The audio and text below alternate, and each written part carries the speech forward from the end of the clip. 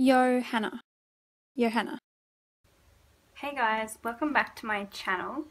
Today I am doing a tutorial, and this tutorial is how I made my quilted cards. So I've shown you these before in previous videos. This is what they look like. So they just have a very quilty look, even though they're not technically quilted. They really have that look to them, and these are a digital download in my Etsy shop and you guys really liked them, so I thought I'd make a tutorial and show you how I made them. They're very easy to make, but they look really effective as like little pockets or little journal cards or whatever you want to use them for really. So the first thing you're going to need is some cardstock.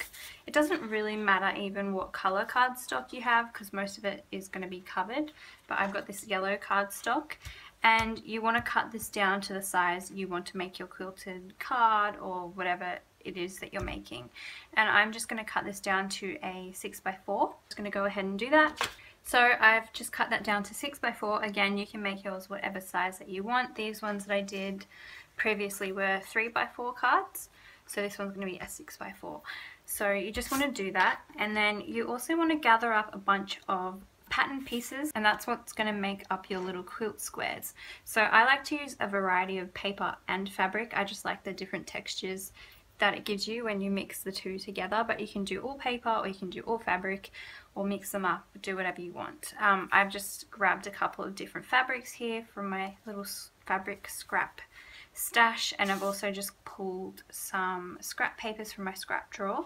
So this is a really great way to use up little leftover bits and pieces that you have. I won't get too much into detail about choosing the different patterns that you mix together, but a really easy way to do it so that you know it's going to look nice is to choose a colour and to choose all scraps within that colour. So all blues or all pinks or all yellows, that way you know that it's really going to match. For example, this card I did a green theme. This card I chose bluish tones. This card I did pinks, and this one was kind of a mixture. But just to give you a bit of an idea of how they might look, if you choose a colour theme, that's a really easy way to make sure they match. But you can do whatever you like. You can make it mismatched. I've chosen a bunch of different colours here, but they're mostly blues, greens and brown tones. So once you've gathered up a bunch of scraps to use, you want to determine what size squares you're going to cut them into.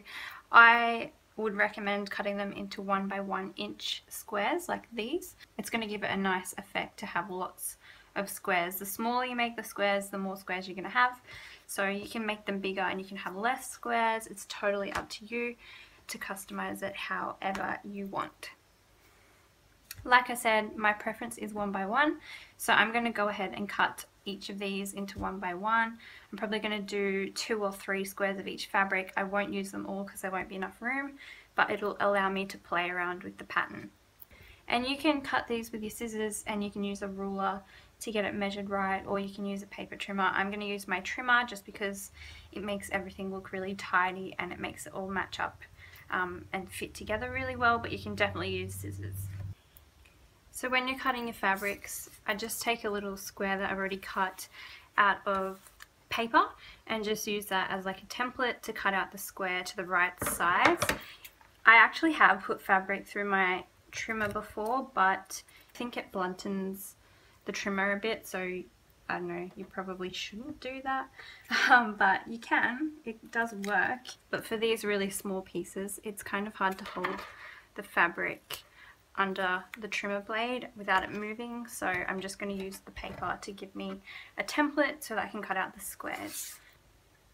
And because we're making this like a quilt, I think don't be too meticulous about it and measure things out too much, or like organize how many of each fabric you're going to want or how many of each pattern you're going to want and where each pattern's going to go too meticulously, because I think that if you have it a little bit random, that's just part of the quilty look that you want. That's what we're trying to achieve. So I think don't try and make it too perfect. I know that everyone has different methods of doing things, and some people like to do it that way and that's what works for them. So I mean, do what works for you, but this is a fun project that you definitely don't need to measure everything out perfectly for. So I don't.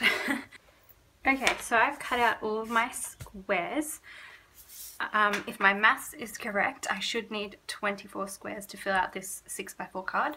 So once you've cut out your squares, you want to take some adhesive. I'm going to use some wet glue. Use some wet glue. I'm using PVA glue. I've got it in like this little sauce bottle. But I like to use a wet glue because I'm using fabric and it works with both fabric and paper. So you can use whatever adhesive that you want. I'm actually just going to, I think my glue bottle's blocked. So I'm actually just going to squeeze. That is way too much glue. So as I was saying, I'm just going to squeeze the glue out on the card. You don't want too much, was what I was going to say. I put way too much because it just fell out of the bottle. But you just want to spread the glue all over the card and just an even layer over the card. I'm actually going to be stitching with my sewing machine after this, so it doesn't matter too much if things aren't sticking 100% because it's going to be reinforced by the stitches. The glue is just going to help hold everything in place while I stitch. But if you don't have a sewing machine and you're going to skip that step, then you might want to make sure everything's really glued down perfectly. So I've got a really light layer of glue on there. Now I'm just going to start arranging my scraps. And you can lay all this out beforehand and then move it off and stick it on. I'm just going to actually stick this on now for the first time without planning. I'm just going to fit things where I think they might look nice and see what I come up with. So I'm just going to stick the squares together like so. Like I said, you can plan this all out if you don't feel comfortable just kind of guessing what's going to look good where. The one thing that I do is try not to stick too many of the same print right beside each other. That's the only real rule that I follow, just so that you don't get too much of the same pattern right beside each other. And you may need to add more glue, especially if you work slowly and your glue starts to dry. And if your squares don't match up 100% perfectly, I wouldn't really worry about it. I know, again, some people will be bothered by things like that. I'm not. And in the end, final product, once you've added stitching and the final touches to this card, you won't really even notice. So I wouldn't worry about it too much.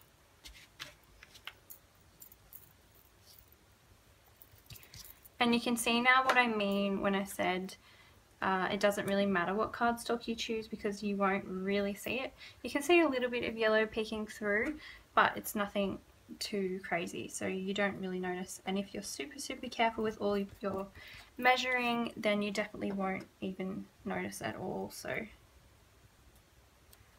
when I'm doing this to get a nice final result, another thing I do is make sure I put usually at least 2 of the same print, especially if that print's very eye-catching. So I've got a little pop of yellow, making sure to include both of those yellows because I don't have any other yellow on this card. I've only got oranges and browns. If I just had one yellow square, it would look pretty out of place. So I make sure I include a second yellow square just so that it really ties in. And you probably all learnt stuff like the colour wheel at school, like in school art class and stuff. So yellow and blue is a good colour combination that really complements each other. So that's kind of why I chose the yellow to complement the blue.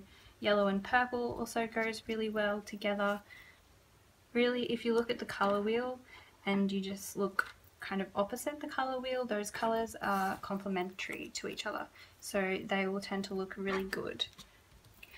So you can see this is starting to turn out really cute, and I haven't really done much planning. Jump down to the last line here to add that piece because it's a good placement. Good placement because I've already got one here and I've already got one here. I like left side, right side, middle, and that just helps keep it balanced. So I've got this print up here, so I'm gonna bring this print back in down the bottom. I've also got some of this beautiful orangey fabric, so I want to bring that back in, and I think I'm going to put that here. I think it also would have looked nice down in the bottom corner, but I'm going to put some more of this green fabric here. And then in the last square, I've got all of these options left, but I think this one is going to work the best because I've got it over here, and if I repeat that another time, even though that colour is not too crazy, it will just help tie in everything all together.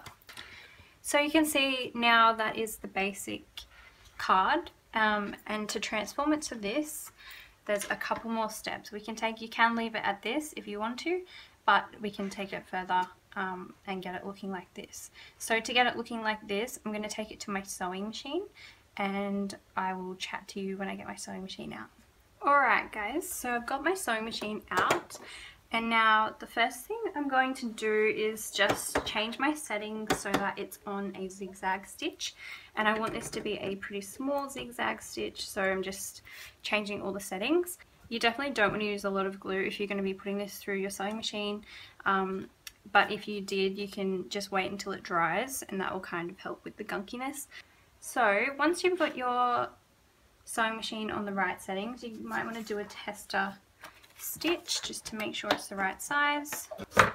So you can see I've just got this little zigzag stitch, and that's going to go well, and all I'm going to do is take this through the machine, and I'm going to stitch down every little seam, so all of the seams where the squares meet. So think of this as 1 line, 2 lines, 3 lines, 4 lines of squares. You want to kind of make it look like those are stitched together. So you stitch down that way, and then you'll stitch down this way. So I'm just going to go ahead and do that, and then I'll show you what that looks like. So you can see with the stitching in between all the squares, it just really helps make it look really like a quilt, and it just gives it a nice texture as well. So that's what it's looking like. You can finish it here if you want to as well. I'm actually going to do a straight stitch around the entire thing, like kind of like a border. And then there's one more thing we can do after that to make it look more like a quilt. I lied, there's actually 2 things you can do. So the very first simple thing you can do is I actually took this through my trimmer. Now my trimmer has a setting on it. This trimmer is by American Crafts, and it has a setting where you can change out the blades, and one of the blades looks like this, so it's got a scallop. And I actually used this on my original quilted cards just around the edge to give it like a scalloped edge. So I'm going to do that now. I'm just going to trim the very, very slightest bit just to give it that edge. And all that does is just give it a little kind of effect that you've used quilting shears on this. So it's very, very subtle, but it does make a difference. If you don't have this paper trimmer, or your paper trimmer doesn't have this option, you can just use any scissors that have the zigzag pattern. And now the final thing we're going to do again is optional. I know not everybody is going to have this option because they may not have the supplies to do it, but that is putting it through an embossing folder. So I've got one here. This one, I use it all the time. It's a floral embossing folder. This one is by Anna Griffin, and it's a very, very pretty design. And what it does when you emboss this is it helps tie in all of the squares even more. So you can see I did the same thing on my original quilted cards. You might be able to see that this very subtle pattern carries through onto each square, and because it's over the entire card, it pulls it all together, and that's what gives it the effect that it's been quilted. Because when you make a real quilt, you stitch all the layers together, and sometimes in patterns, and that's what gives it that effect. So I've got my big shot here. I'm going to put it through, and then I'm going to show you the difference. So you can see that that final step really transforms it, because it brings that pattern through the entire card, and it just makes it come together. And then if you want to use this for actual journaling, you'd have to back the back of it to some plain card or paper, because it's got the stitching and the embossing, so it's kind of hard to write on. But you can do that. You can use it as a pocket. You can do whatever you want with this. It looks really cool. Heaps of different ways you could use this idea. If you like my card that I created in this tutorial, I'm going to put a link below in the description box to a free printable of this particular card. I'm going to put it up on my blog, so you can print this out even if you don't have your own sewing machine or whatever. You can't make your own, you can print this one out. Like I said, I'll put the link in the description box. If you liked this tutorial, give it a thumbs up. And if you want to see any other tutorials or anything else in particular that you want me to share on my channel, just let me know in the comments below. I hope you guys enjoyed this tutorial. I hope you're all doing really well, and I will see you in my next video. Bye!